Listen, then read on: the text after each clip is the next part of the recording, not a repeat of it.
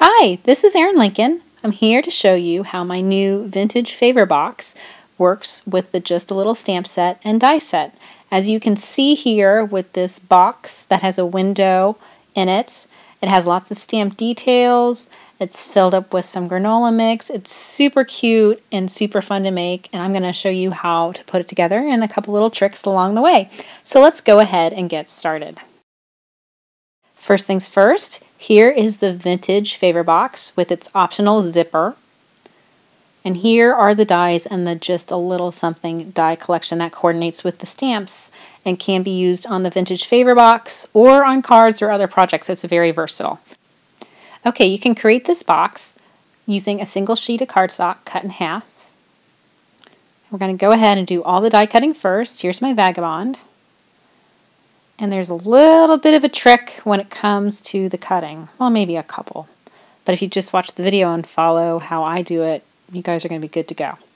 We're going to run it through, first once and then twice. And there's still plenty of cardstock left over for another project. So this is a very economical thing to do. There's one. We're going to run through the second one.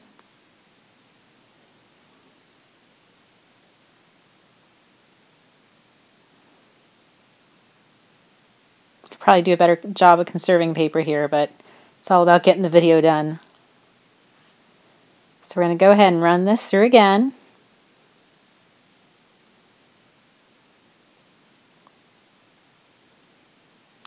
Vagabond is amazingly silent, right, when you take out the audio and dub over. Okay, what I would do now, once you have your two pieces cut out, I would lay it out as you would assemble it. And what you need to do with this die is you're going to use the front side of one cut and the back side of the cut. And I know what you're thinking. Your plates are going to scratch up that back plate, that back side that you're using right there. But actually the score lines in the die prevent a scratched up plate from transferring the scratches. It's really brilliant. And this way you can keep track of the back and the front. On the back, I'm going to put the zipper die, and on the front, the window die. And that's just so I can see how I'm going to assemble it and match up my dies with the sides, and it just keeps me organized. So that's what I would do if I were you before I cut a window or a zipper. And the reason why there's a zipper is it fully assembles and fully closes, and the zipper allows you to get to the contents inside. I would lay it all out, match up your dies to your side, and then die cut. And it's nice because you're using the front of one die cut and the back of the other. It's very easy to keep track because the sides are going to look different based on the dies that you're using. Now this is the zipper die, and I'm running it through maybe a third of the way down because I don't want to interfere with any stamping I'm going to be doing. So you would just, once the box is sealed up, to get to the contents, you would just flick that little notch and tear it and open it up. Okay, this is a banner that goes across the window that I created with the dies, and there's a stamp that coordinates and 4 different sentiments that coordinate as well to go on top of it. So we're just going to put that aside since we're doing all of our die cutting right now. Getting rid of my vagabond. Now when it comes to all the favorite boxes, I like to use my scoreboard to go over the score lines created by the die.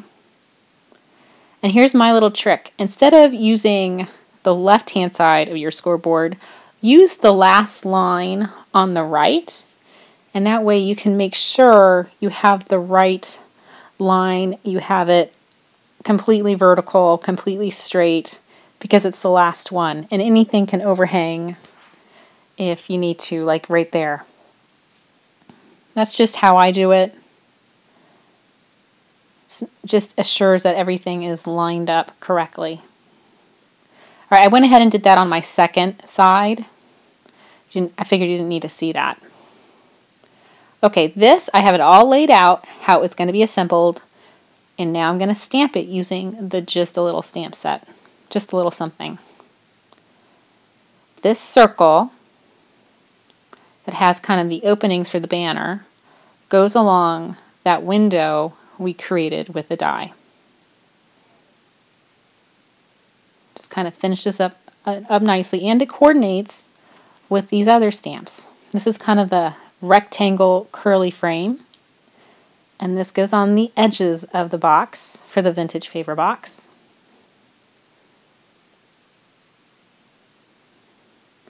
And I'm stamping Pine Feather ink on Ocean Tides cardstock. They work really well together.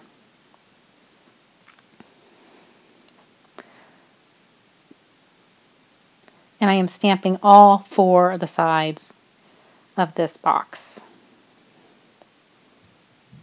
And when assembled, it has this very vintage look to it because it has these designs and it's decorative all the way around. Okay, and here is the curly frame that's more of a square, and this goes in the front and the back.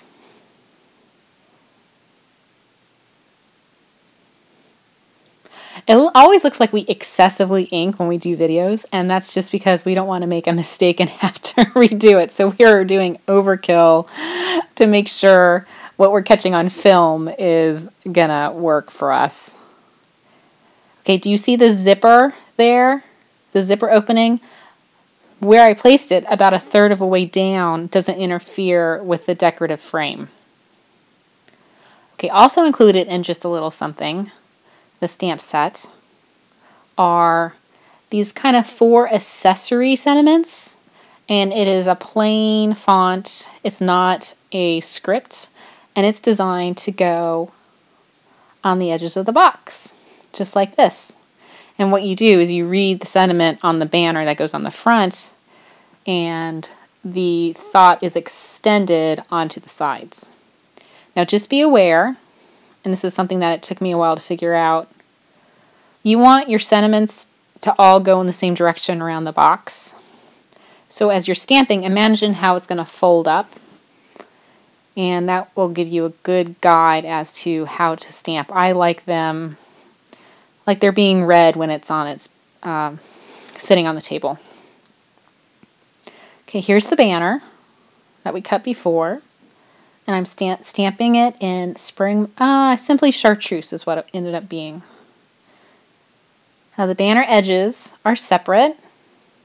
It's only 1 stamp, and this way I could include this in a $15 set. You kind of have to be creative, but you just have to stamp the edges.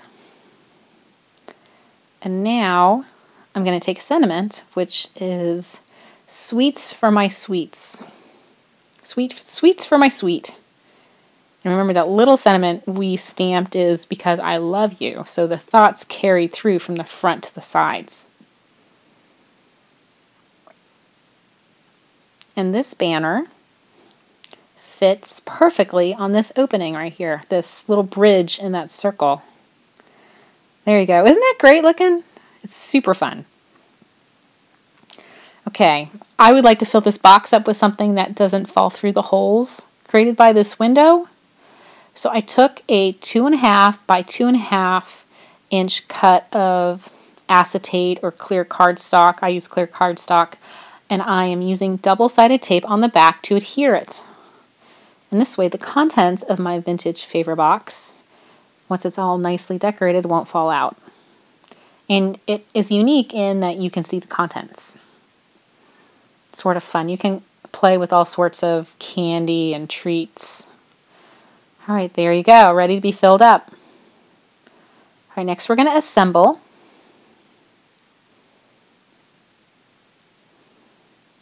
Again, double-sided sticky tape. My ATG gun had run out of glue, and that would have been perfect for this.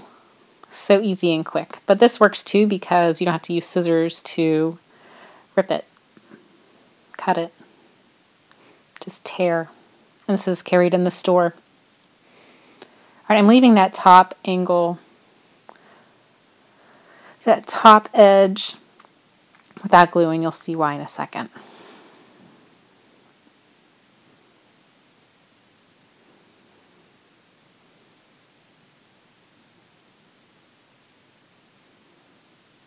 Just putting it together. Alright, before I take anything off for the adhesive covers, I'm going to fill it up with some granola mix that has chocolate covered raisins in it, some of my favorite. Close it up. Now I didn't put adhesive on that last flap just because it would be difficult for me to close it. But there you go, all finished. And remember, there is a zipper in the back that's optional. So whoever receives this lovely gift can get to the contents. Okay, I hope you enjoyed this demonstration and are interested in adding vintage favor box and just a little something to your craft collection. Thanks for watching. Bye-bye.